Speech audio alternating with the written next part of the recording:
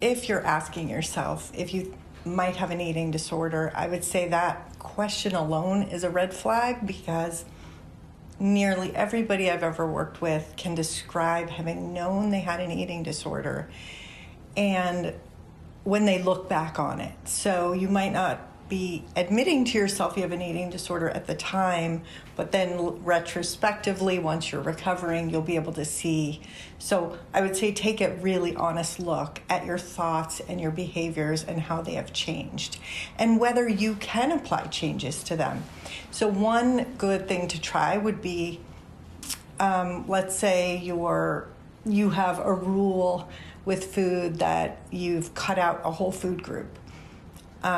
I would say one way you could tell if you have an eating disorder is for the next week, try eating that food group, bring it back. If you can't bring it back, that is concerning. If your eating disorder tends to have more of an exercise compulsion to it and you seem to not be able to miss a day of exercise, try going a day without exercise. So you can try some experimenting yourself. If at the end of those experiments you feel like you're making excuses for why you weren't able to apply the changes, then you should definitely reach out for help, because eating disorders are so serious, they're life-threatening, and the sooner anybody gets help, the better. So you want to reach out for help soon so that you can get and fully recover from the eating disorder, and also just so your body doesn't get ravaged. There are medical consequences to eating disorders, what makes them so dangerous. And the longer your mind sits in that eating disorder type thinking, the more rigid it becomes, the more entrenched it becomes. And also you become kind of isolated from people, because eating disorders often interfere in relationships.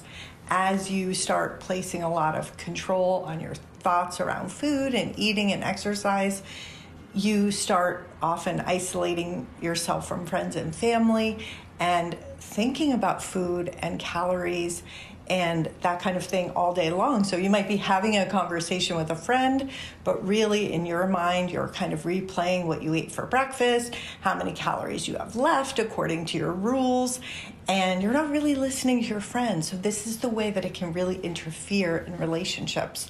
You might be feeling dizzy. You might notice you're cold more than you used to be.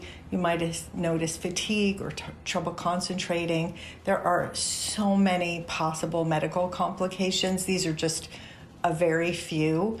And what's happening inside of you is what's happening outside of you. So if you're looking to lose weight and that's how your eating disorder started and is being maintained, that is happening inside you too. And so your heart muscle is shrinking, and that's why you're getting cold, because your heart rate is slowing down. Your body is aware that it doesn't have the nutrition the energy, because your nutrition is energy. So if you're not giving yourself enough food, you don't have enough energy for your heart to pump your circulation of your blood all the way to your extremities.